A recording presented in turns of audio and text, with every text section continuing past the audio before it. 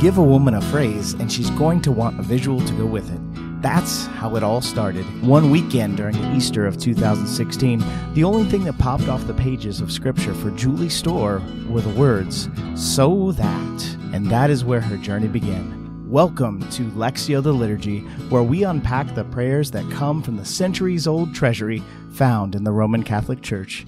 And now, here's Julie Storr. Thanks for joining me. This week we Lectio the Liturgy with the Collect for the 6th Sunday in Ordinary Time. O God, who teach us that you abide in hearts that are just and true, grant that we may be so fashioned by your grace as to become a dwelling pleasing to you. Through our Lord Jesus Christ, your Son, who lives and reigns with you in the unity of the Holy Spirit, God forever and ever. I remember a rule in math that helps you solve the equation by crossing off equal numbers from each side of the equals sign. This is a very simple explanation of the mathematical rule. I think it was called rearranging equations. Rearranging equations is what I did with this prayer. In the first side of the equation, we find the who phrase of the prayer, who teach us that you abide in hearts that are just and true. The word teach is found in the Latin form of the prayer as aseres. Interestingly, this translation of teach is defined as to plant. I confess that I had to think on that for a while, but then it made sense. Do you remember a teacher in your life who one day said something that created a spark inside you? Perhaps it was math or history, but there was just a seed that was planted inside you that took root, grew, and bore fruit. Now just imagine that the spark, or the seed, inside you is God. When that spark that is God takes root in our hearts, He abides there. When it comes to the spiritual life, often our first definition of the heart is that it is the seat of affection. The heart can also be thought of as our will, and as such, our heart could be considered an altar where we pray and where we choose to sacrifice our will to His. Scripture tells us that the state of our heart is a matter of life and death.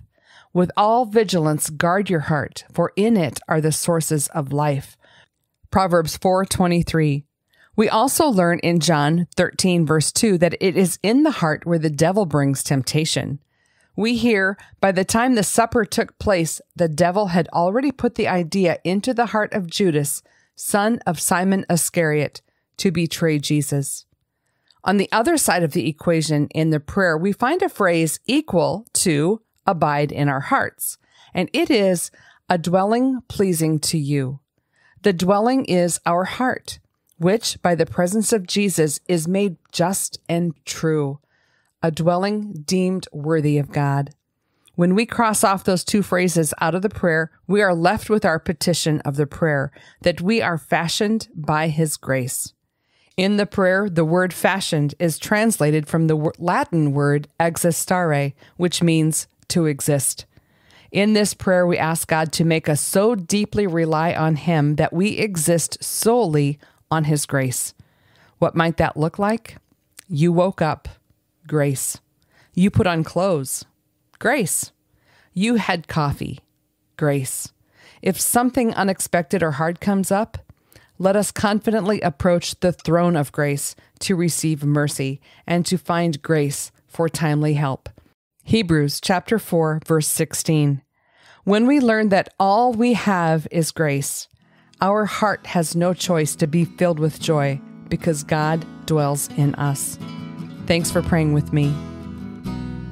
For more information on how to Lectio the Liturgy, or for contact information to reach out to me to speak at your next event, or just to chat, head to my website, lectiothe liturgy.com.